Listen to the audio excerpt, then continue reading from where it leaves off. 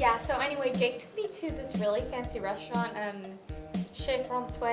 I guess it was okay. I've had way better before. You got me the cabbage. Sorry. What did you just do? Do you want me to grab a paper towel or something? Do you understand the significance of your petty clumsiness, you insolent fool? This dress cost my parents an enormous sum of money. What are you listening to anyway? Is that music from the 80s? That is a disgrace to music everywhere. Excuse me? A disgrace to music everywhere? The 80s is the best decade this country has ever known. What do you even listen to? Miley Cyrus?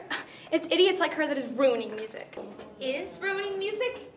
Idiots is the plural form of the singular word idiot. To use this term correctly, the linking verb are must be used and not is. My goodness, people of this decade are reverting in their intelligence. Your stupidity reeks. When was the last time you took an intelligence shower? What does it matter? Who else in the world cares? I can talk the way I want to talk. I can listen to the music I want to listen to. I can be home if I feel like it. Just because I don't live your life doesn't mean I don't live one at all. It's truly amusing to listen to your insignificant little speech about being yourself.